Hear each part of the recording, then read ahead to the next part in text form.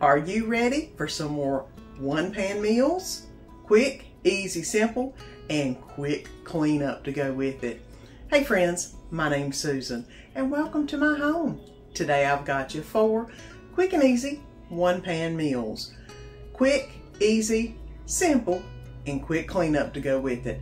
So, come on, let's get our ponytails up, and let's get to making some one-pan meals that'll make it quick and easy on the cleanup too. So come on, let's get to cooking. Last week I made some dirty rice with ground beef. This week I'm going to be making some one-pot chicken and dirty rice. But it's going to have some Polska kielbasa, some chicken. I've got some of my chicken bone broth. I've got some Slap Your Mama and some Zatarain's Creole. Of course, my shortcut, a box of dirty rice. I have a little bit of celery and some onion. I didn't have any bell peppers ready to roll from the garden yet, so this is what I'm working with. We're going to make this hopefully quick work and have an amazing supper in no time at all. So let's get to putting everything in the pot. First thing I'm going to do is put a little bit of olive oil in the pan. And then I'm going to add in my onion and my celery. If I had bell pepper, I'd put it in now, but I'm not, because I don't. I'm going to go ahead and let this cook down just a little bit to get our roux started. And this will smell amazing once it gets going. And now that seasoning is starting to get nice and brown, I'm going to go ahead and add in all the chicken that I had. And let it go. It will take a little bit longer than the Polska. But it's already smelling amazing in here. And this won't take long. I did cut the chicken. I've got about 5 thighs that are skinless and boneless. And I cut them into small pieces. That way they'll be easy to eat whenever this is all finished getting made. I'm going to go ahead and let this brown up just a little bit. And then we'll add the next item. This is cooking up a little bit. I am going to add a little bit of Slap Your Mama to the top of this. And a little bit of the Zatarain's Creole. I just love that flavor combination. There's just something awesome about it. Didn't put a whole lot in here, but put a little bit, because I know that that box of dirty rice is going to have a lot of good flavor in it. And this is just about ready for me to add the Polska kielbasa to. And I'm going to go ahead and do that real quick. Now, we've got a pot full of goodness in here. I have made jambalaya many a time kind of like this, but the dirty rice is a little different flavor, and I love it. Now that this is all in the pot, I'm going to go ahead and add in a little bit of pepper and a little bit of salt. And I'm going to go ahead and add in the box of goodness. This is, I believe, Aldi's version of dirty rice. I love it. I mean, it tastes really good, and it's nice and inexpensive. So I'm going to go ahead and put in the flavor packet that's in the box first. So let it get in there good. And then the rice in there. I'm going to mix it around just a little bit.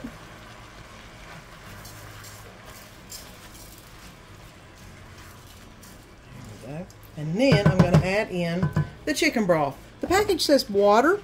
The recipe says chicken broth. You know I'm going with the chicken broth because that will instill a whole lot of awesome flavor. And this is actually still a little bit frozen. But that is okay because it will melt really quick with all this nice hot food. I make my bone broth, or the chicken bone broth that you're seeing right here, once I have 2 chicken carcasses, and I put it in the crock pot and let it cook all night. And then in the morning, I've got bone broth. So now this is ready to come up the temp, and I'll bring you back when it does. It is now boiling nicely. I'm going to go ahead and put the lid on. And it calls for about 25 minutes. So I'm going to turn this on about a 2 or a medium low for 25 minutes. And then I'll bring you back, and we'll see what kind of goodness awaits in this pot. And 25 minutes later, this is what it's looking like. It looks absolutely amazing. Smells absolutely amazing. And it's time to get this in a bowl. And here you go. It smells amazing. I can only imagine how good it's going to taste. This was so good. It didn't need the additional salt. That packet was well salty enough. That Slap Your Mama and Zatarain's was the bomb. Well, it's time to make a little bit of Mexican food. I'm going to make something kind of like a one-pan sour cream chicken enchilada skillet, but I'm not going to use the tortillas. I'm going to actually put some penne pasta in it, and we'll see how it works. I'm going to go ahead and get everything in line so I can work on getting it all in the pan. One pan, that makes it good. I've got some Fiesta blend cheese. It does call for a different cheese, but y'all know that's the cheese I love. Some sour cream. I've got some chipotle chili spice, a little bit of oregano. I've got some green chilies in the can, some chicken broth, butter, all-purpose flour, penne pasta, of course, and 2 chicken breasts that I've defrosted. I've got 4 tablespoons of butter in the pan. So let's get this warming up so we can start the recipe. And I've went ahead and let the butter melt down. I'm going to go ahead and add the all-purpose flour in. And I'm going to let this cook down just a little bit. I have this on about a medium right now. And I'm going to let this all melt into the butter. So it will cook the flour so you don't have that raw taste whenever you go to make the rest of the recipe. So this won't take but a second. I'm also going to go ahead and add in, this is the chili powder, oregano, and salt. I'll go ahead and add that into it. Make sure all of it's good and in there. And that is very fragrant, I'll tell you what. And I hope you've enjoyed the video so far. If you are enjoying it, please press that little button down below and subscribe. Don't forget to press that little bell and the all notification so you don't miss any of my upcoming videos. Now that this is cooked for a little bit, it's time to go ahead and add in the green chilies. Just a can of green chilies into this mix. There we go. I'm going to go ahead and get this all melted into that because this makes it taste really good. And of course gets it smelling really good in the house too, because you know, nothing bad with some good Spanish food or Mexican food, either way. Now that this is going, I'm going to go ahead and put in the chicken broth. And I'm going to turn it up just a little bit. I don't feel like it's hot enough. And that chicken broth is cold, because I need this to start boiling a little bit, is what I'm needing. And I changed pots. I felt like I needed a pan, or excuse me, a pot more than a pan for this one.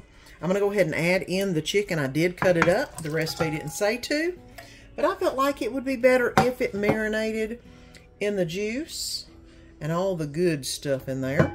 So I've got all that in. And now the water's starting to boil. I'm going to add about a good cupful of noodles in. I think that should be enough. You know, if you have a larger family, you can add more. You can add more water to it if you want to.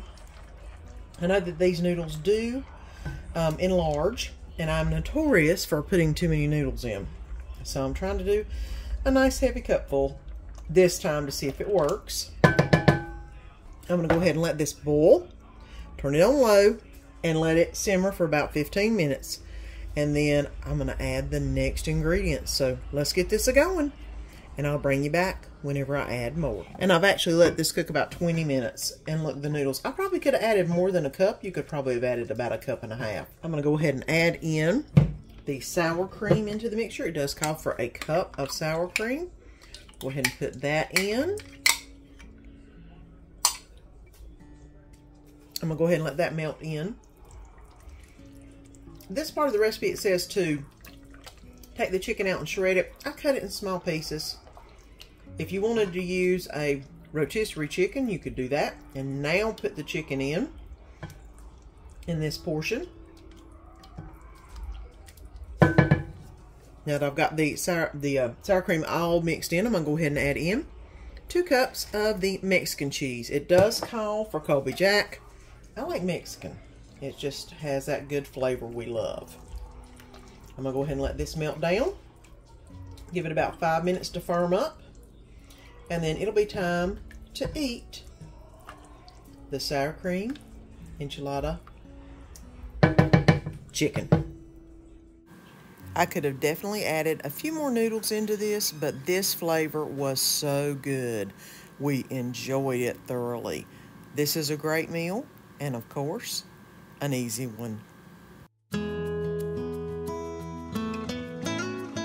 And let's make some skillet lasagna. I have got some garlic powder, some onion powder, a little bit of cottage cheese instead of ricotta. I've got some traditional spaghetti sauce. I'm using rigatoni instead of the bow tie. Don't care for bow tie. I do like rigatoni and penne. We're trying that. Got a little Italian seasoning, some basil of my dried basil. My basil plant's not doing too good this year, guys. Normally my basil plant is humongous. It's not, and I don't know what is wrong with it. So I'm using my dried. We've got a little bit of all-purpose flour, some Parmesan, some mozzarella cheese, and an onion to go on this. I think I need 1 egg, and I think that's all I need other than a little salt and pepper. So, oh, and 2 cups of water.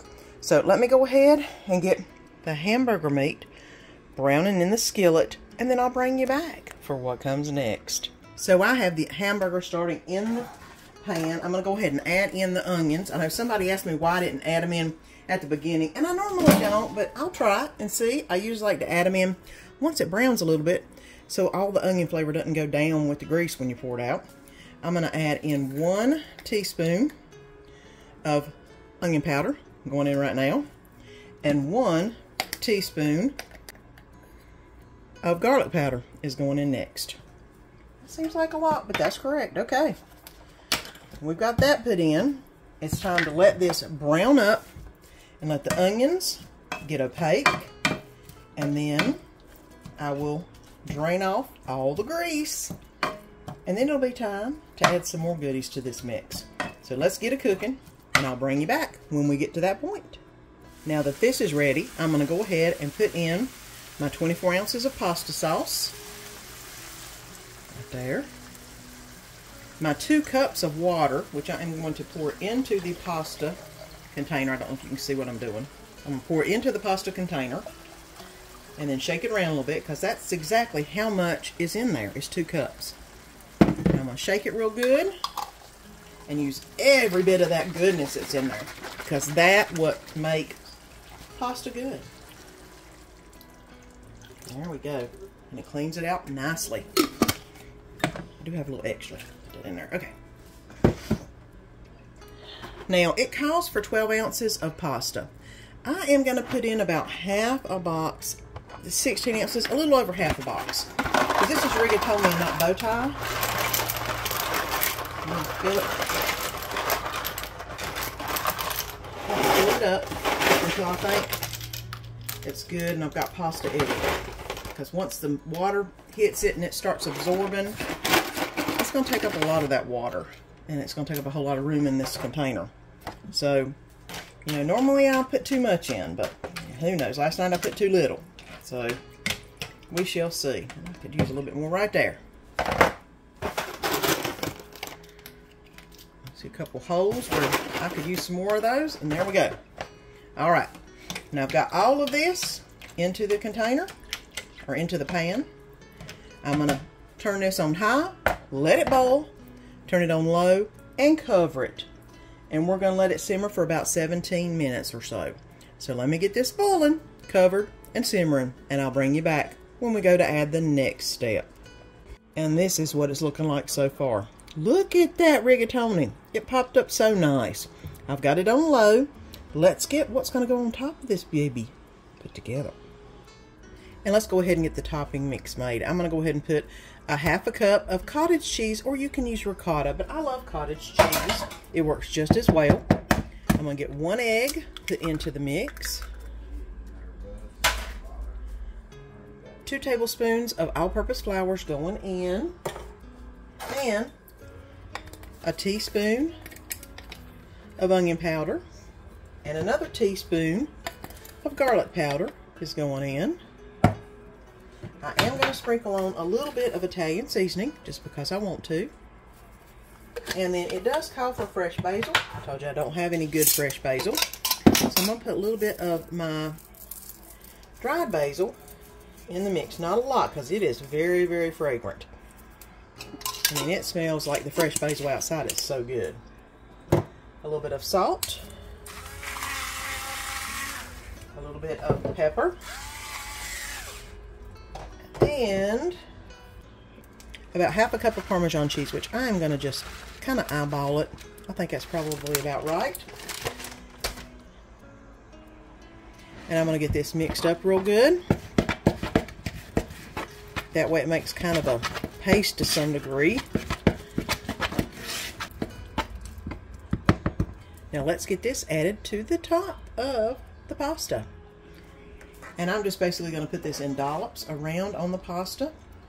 I could use my hands and just shimmy it around, which is what I normally do with the lasagna I make. But I don't want to get my hands dirty today. I'm just in one of those moods. So it's going to be a spoon, and then I'll smear it around because you want it to stay on top. That way you've got that good cheese pull kind of thing going on, which I'm going to put some mozzarella cheese on top of this. You all know that's the way I roll with the lasagna. Try to smooth it out a little bit. See if I can smear it around. Now I want a cheese pull. So I have got some mozzarella cheese I'm also going to put on top of this. Sprinkle this all around, which I'm getting it everywhere, but that's okay. I'll clean it up later. Because I like a good cheese pull. And whenever I make my homemade lasagna, I like a good cheese pull in it.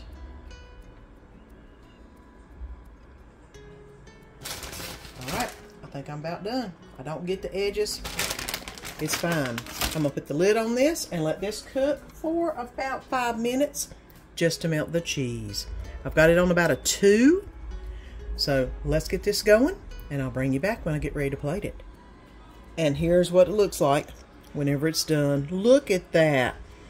Beautiful, bubbly, and time to put it on a plate. So let's get it plated up. Guys, this was so good. I love my homemade lasagna, and this is the next best thing. Lasagna, but in a pan. Danny went back for seconds. Y'all know that is a trick to tell you it is amazing. Y'all have got to try it.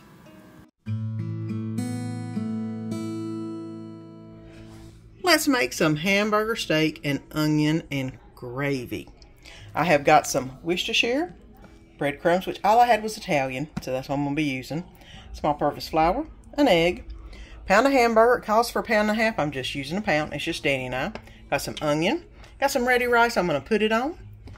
Kinder's steak blend, because this was so good in last week's recipe. Got a little bit of thyme I'm going to put in it. I've got some beef broth and some milk, and I believe that's all I need other than a little salt and pepper back there. But let's go ahead and get everything mixed up and get it going into the pan. I have got the pound of ground beef. It does call for 1.5 pounds. I'm only using a pound. I'm going to put a little bit of my Tenders steak blend in it, since it was so good last week in the cheeseburger quesadilla that I made. This also calls for 1 egg,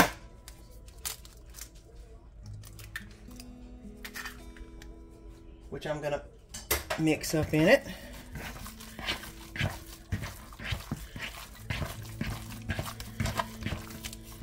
Ooh, it smells good with that tenders, and I'm going to have to put a little bit more in it. It smells good. I'm going to add in 1/2 cup of breadcrumbs to the mix and a little bit of milk. Now let me go ahead and get this all mixed up. Let me get my holder here. Get this all mixed up and form some patties. This should make about 4 patties, which is about correct. I did, like I said, have the Italian breadcrumbs because that's all I had. And those will be good. So this is ready to form, and then we'll get it in the pan. And I have got the oven on a medium. I'm going to go ahead and let these brown up on medium, and then I'm going to take them out of the pan. And I'll bring you back whenever I start the next process of this quick and easy meal. And I've let it brown up, and somebody right there, there he is smelling how good this is smelling. And it smells amazing, guys. Look at that. I don't know if you can see how nice and brown these are already. It's about time to take them off and put them on a plate, so I'm going to do that.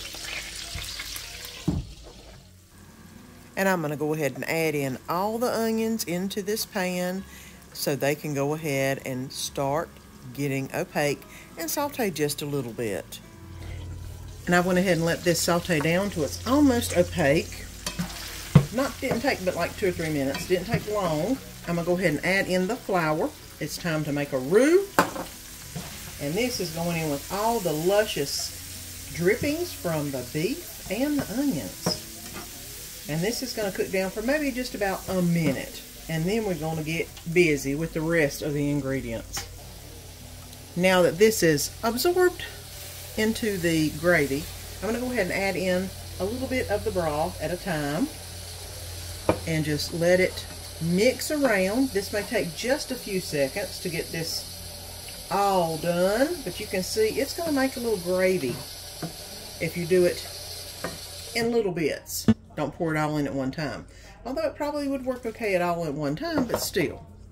This is the way you do it. Now, as you can see, I'm getting my spatula on the bottom of the pan and getting all of those little tidbits off the bottom of it. I'm basically deglazing the pan with the beef broth that I'm putting in each time I put it in, and it's just making it easier to add the next bunch, and it keeps getting thicker. Each time I put some in, I just let it simmer for a minute and then add a little bit more. It's real simple, real easy, and we'll have some goodness whenever I get done. All right, now it's boiling and it's thickening up. I'm going to go ahead and add in some Worcestershire sauce, which is what it calls for. It calls for a teaspoon. I'm going to put some in. And I'm also going to add a little bit more of this Kinder's steak seasoning. It was so good the other day. I can't not put it in. Not a lot, just a little bit. It does call for salt and pepper, and I am antsy about adding extra salt, just because I'll add it at the end once I taste it if I need it. And that's what y'all need to do too, because that's, you know, what makes it good. It's time to put the burgers or the steaks, hamburger steaks, back in to this. I put it into all of the goodness. I have rotated it around one time. I'm going to let this simmer on low for 15 minutes, and then it's time to eat. This will probably be nice and brown and more gravified than it already is. But I guarantee this is going to be good. It smells amazing already. This had such a great flavor, and quick and easy, and a quick cleanup to beat. It was so good. I really enjoyed it, and you will too. Let me tell you, there are some winners in the recipes this week. That skillet lasagna was so good. I mean, when Danny goes back for seconds and he wants a full plate again, you know it's good. And if you haven't already, go ahead and press that little button down below and subscribe. Don't forget to ring that bell and press the all notification. That way you'll get a notification each time I put a video up. And until next time, see you then.